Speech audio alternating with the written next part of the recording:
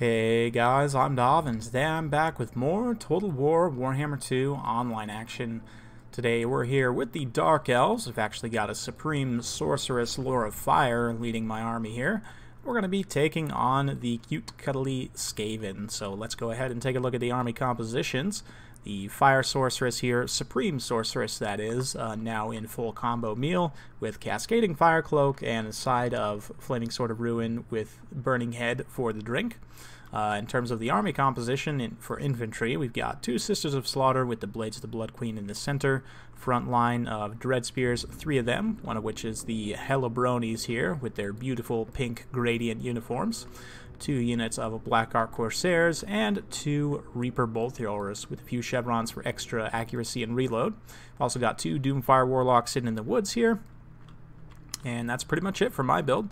For my opponent, he's got a unit of Death Runners currently sneaking their way over. They actually just got discovered. Oh, I forgot I do have some Dark Riders in the corner as well. My opponent's got two Gutter Runners with poison, Clan Rats with shields, and a Plague Monk Sensor Bear. You don't get to see these guys too often. They can do some pretty good damage, but I don't like them because they're a little bit squishy for their price, I feel, but let's see how they do here. He's actually got Queek Head Taker and an Assassin with no caster. Typically I don't cast replays with no caster, but as I'm a little bit pressed for time since I'm going out of town, I did want to show this to you guys. There is some merit to talking about Queek himself as well, so we'll discuss that in just a moment. But he's also got a couple Poison Wind Globadiers, Warp Lightning Cannon, one unit of Storm Vermin with Halberds, a couple of Skaven Slave Spears, and that's pretty much it. So let's kick the battle into full gear. It's very reminiscent of like a patch 1 type Skaven army. Obviously you would trade Queek out for Skrulk, but just in general, actually, let's talk about that for just a moment. A lot of people say, oh man, Skrulk's so boring, he's the only lord you ever see, I want to see Queek. And there's a reason you don't see Queek, and that's because he's objectively just not as good. He has anti-infantry armor piercing, decent-ish melee stats, although his melee defense does leave something to be desired. He does have trophy heads built in, which is not a bad debuff. Dwarf Gouger gives him a ton of more armor piercing damage, but it's not a wildly, crazy buff for your whole army or anything like that. The reason why you see Skrulk more often is because he can also do a ton of single target damage with Liber Bubonicus, and it's also not as reliant on getting a good engagement because it's a spell. Or it's not technically a spell, but it's an ability. You don't have to be in melee for that damage to go off. Now, granted, it is subject to things like magic resistance, so, there is other considerations there as well, but in general, you can still deal very reliable damage with Skrulk. And he also gives you your caster and lord in one, which means you save on cost in that aspect. Currently, in terms of the battle, I'm just moving up my Reaper Bolt Throwers to start counter-skirmishing with this Warp Lightning Cannon, because that's the reason I brought them, is so that we can win an artillery duel. Because the Skaven unit models are quite large, it's quite easy to actually hit the cannons themselves and blow them up, especially with something like a Reaper Bolt Thrower, Eagle Claw Bolt Thrower, that sort of thing. So I didn't quite catch it earlier, but those Death Runners did get a quick cycle charge from some of these Doomfire Warlocks. I'm just going to be kind of maneuvering around. I know there's some Ninja Rats lurking out here somewhere, and I also see my opponent's Doom Wheel kind of maneuvering out over here. So we're just going to move up the infantry a little bit here to just make sure we stay honest and protect these artillery pieces. You can see we're already starting to get some work done here. No, actually, it looks like none of the pieces have gone down yet, but yeah, the Warp Lightning Cannons in a situation like this are really going to be cost inefficient. You can see finally one of those pieces going down there, and immediately a second one goes down. So suddenly 2/3 of the damage of that artillery piece is gone. And granted, I have invested 400 more points in my opponent than my opponent in artillery, but it's paid off. We've taken his artillery down, so now my opponent's going to be forced to advance, which he's doing a little bit piecemeal here. But yeah, you can see over on this side, the Doom Wheel getting a little bit over-aggressive here. Going to actually get caught out by the Doomfire Warlocks, and because they do poison, it's going to be pretty hard for the Doom Wheel to escape. We also had its armor sundered there momentarily, at least while it was in the effect of that Soul Blight, but excuse me, yeah, it's going to be a bad situation for that Doom Wheel. And overall, my opponent, despite the fact the bounce power is still very even, is already in a little bit of an uphill situation and currently is not really advancing the important parts of his army. I figured I could deal with these Plague Monk Sensor Bearers in melee, so we're currently shooting what's left of the artillery ammo at these Poison Globadiers. I'm really not too worried about the artillery getting taken out at this point. It's pretty much done the job that I intended for it, which is to take out my opponent's artillery. But yeah, we're going to be letting the crews get caught up a little bit more than I intended here. We actually just dropped the artillery pieces and run back, just in case we need to bring them back. But the Death Runners that had tried to get around into the back line are going to be met by Sisters of Slaughter, and this is pretty much a worst-case scenario for Death Runners. They're very much meant to take on armored infantry, and just unarmored kind of high attack and high defense infantry like Sisters of Slaughter is going to be a very bad situation.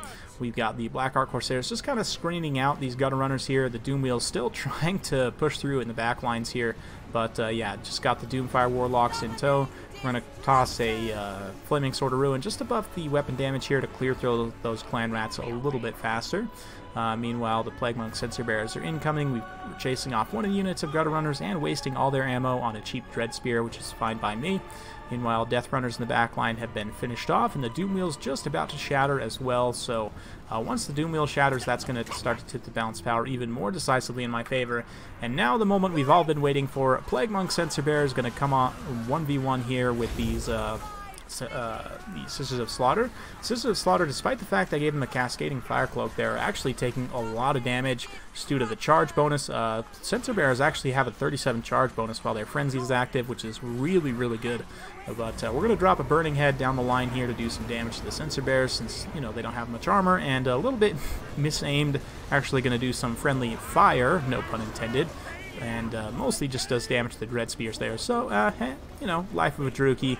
You can't really expect the Supreme Sorceress to be too upset about that result there. But anyway, pushing through in the back line, my opponent still left his Storm Vermin here to protect Warp Lightning Cannons that don't actually have their artillery pieces. So, a little bit of a mistake there. And, you know, Skaven Slave Spears, they just aren't going to do much to Doomfire Warlocks. The Doomfire Warlocks can mostly just run them over with impunity because they're so light and they have such poor stats. They really won't do much damage in return to the Doomfire Warlocks, so we're going to be able to just get in here, shut down those Poison Wind Globadiers while we finish cleaning up the main line here. You can see Queek's in here fighting.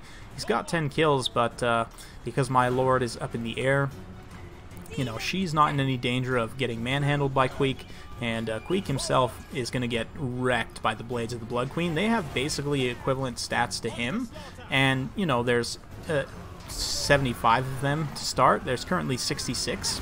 You know, it's just, they have anti-infantry AP, so it's going to be a bad day for Queek.